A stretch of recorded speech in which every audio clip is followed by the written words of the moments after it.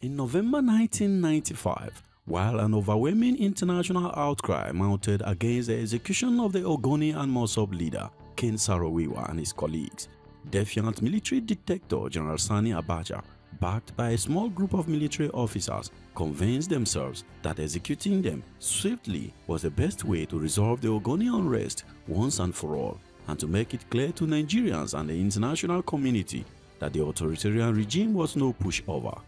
In this video, we will bring to your view excerpt from the classified high-level military council meeting in which the decision to execute Ken Saro-Wiwa and his associates was taken on November 8, 1995. Welcome to Hisple Media In-Depth History.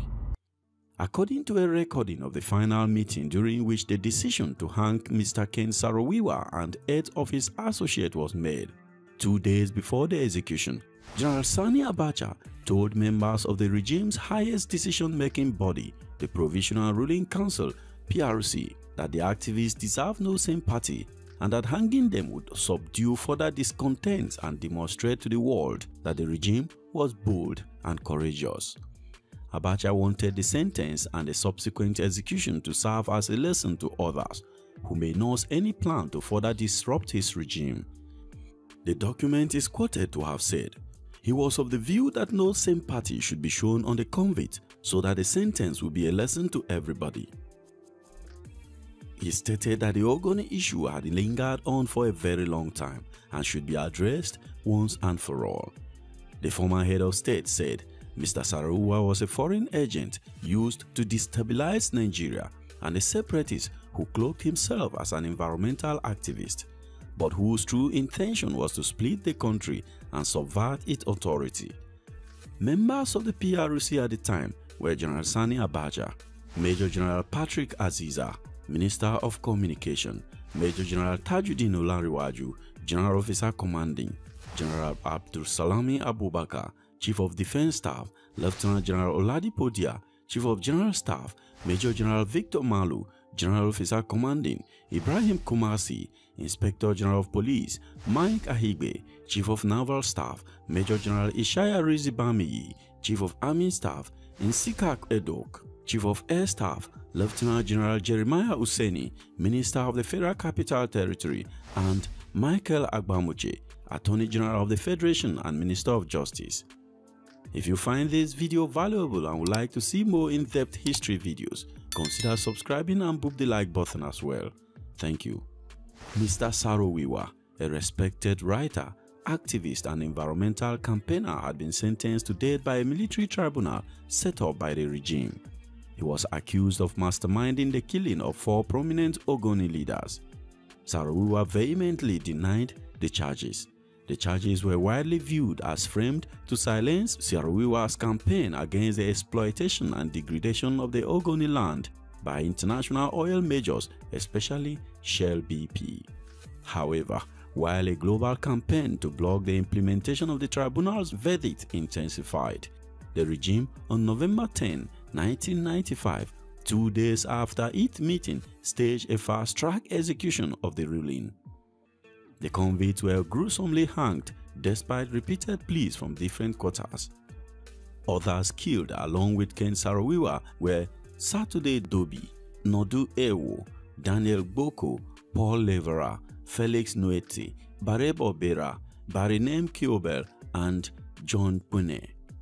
The killing sparked international outrage. While the European Union and the United States placed economic embargo and other restrictions on the country, the Commonwealth of Nations promptly suspended the country from its fold. Shell, at the center of the unrest, was accused of complicity in the killings, with allegations he sponsored the military junta's onslaught on Ogoni land. The company denied the allegations, despite testimony stating otherwise, and a $15.5 million out-of-court settlement it agreed in favor of the families of the victims in 2009. Shell said the payment was not a concession of guilt but a gesture of peace. The minutes of the military council meeting preceding the executions, a 4-page memo kept secret for years, document the behind-the-scenes moves at the highest echelon of the Abacha's regime's decision-making organ as it hurried through with the execution. The details shed light on how the junta, accused of right violations and fierce brutality, considered an unprecedented domestic international cause to suspend the killings. Besides deciding to forge ahead with the execution, the document indicates that the PRC offered frantic justifications for the killings, planned a broad state-sponsored propaganda against the movement for the survival of the Ogoni people, considered the proscription of MOSOP and how to further divide the group's ranks and neutralize its membership.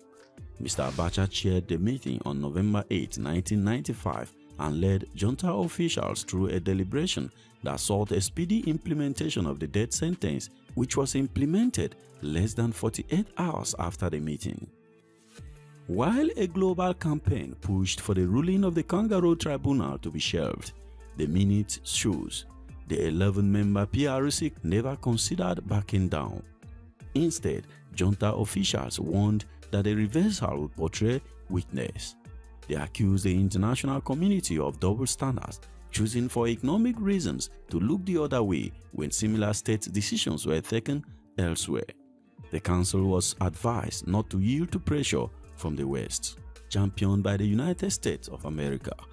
The Council was reminded that the Arab countries visited crimes with measurable punishment for which the West saw nothing wrong because of their economic interest. It was therefore advocated that minimum time be wasted between the Council's decision and its implementation. The junta described Mr. Saro-Wiwa's alleged crime as heinous and accused the media of attempting to whip up sentiment for him and the other accused. It was cautioned that if members soft-paddled, the administration would be regarded as a weakling, the document stated. With the backing of the council members, General Abacha then declared that anyone who killed his fellow citizens did not deserve to live. Abacha believed the Ogonis were asking for too much and were ungrateful for sizable federal investment located in the area, possibly making reference to One Port and Eleme Petrochemicals, both located near Port Harcourt. Despite the extensive considerations, barely did the meeting broke counter-opinion not in line with General Abacha's. A suggestion by an unnamed member that in future such trials should be conducted by a civil court not to unnecessarily reel the international community was promptly overruled by General Sani Abacha, who spoke of his preference for military tribunals for its speed.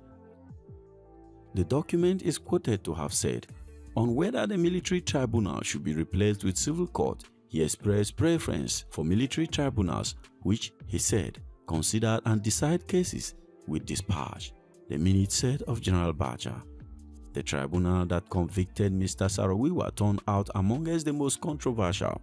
Headed by Justice Ibrahim Author, who would later become Chief Judge of the Federal High Court, the panel delivered a speedy but severely criticized verdict on October 31, 1995, barely 9 months after it was convened.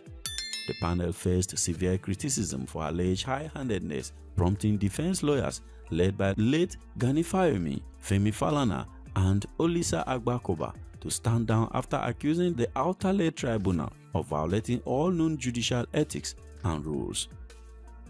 Mr. Auta, then a mid-career judge, turned down two key requests from the defense team, namely 2 weeks of access to Mr. Saro-Wiwa and the rest, having been denied access to their counsel, and an order transferring the accused from a military court in Port Harcourt to a civil prison.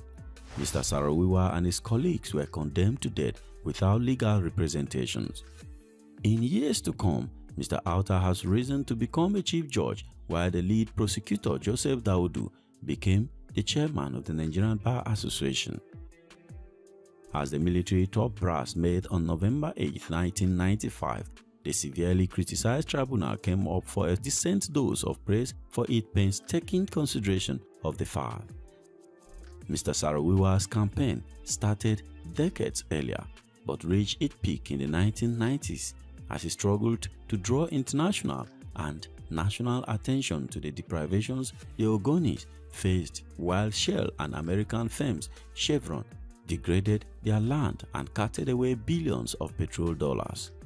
Arrested and released several times, the crisis took a fatal twist after 4 Ogoni leaders accused of selling out to the government and shell were mobbed to death by some youths.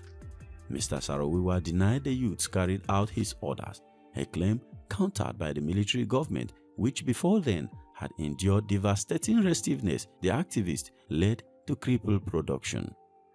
In turn, the military was accused of staging the killing as a way of eliminating the activists.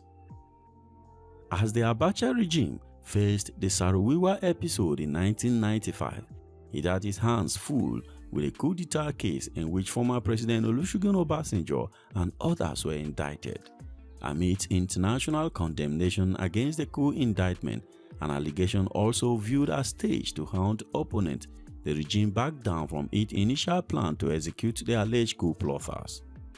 Interestingly, the regime later regretted the compassion shown to the coup plotters and believed it acted feebly. According to the document, the Saro-Wiwa case presented an opportunity to right that wrong and prove a strong point.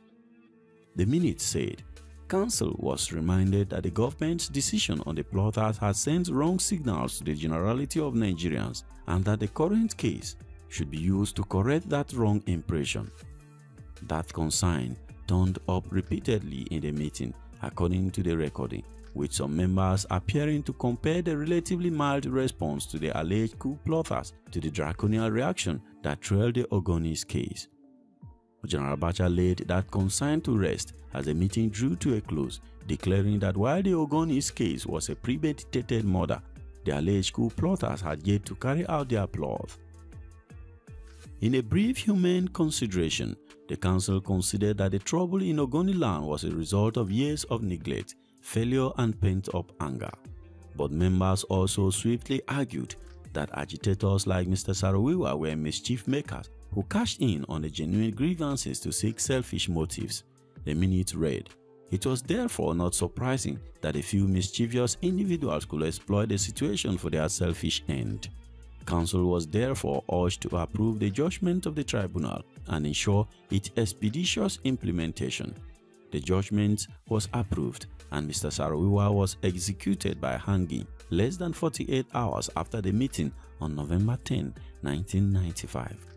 Click this video for more on the brutal regime of General Sani Abacha. If you enjoyed this video, kindly book the like button and subscribe as well. My name is Gabriel.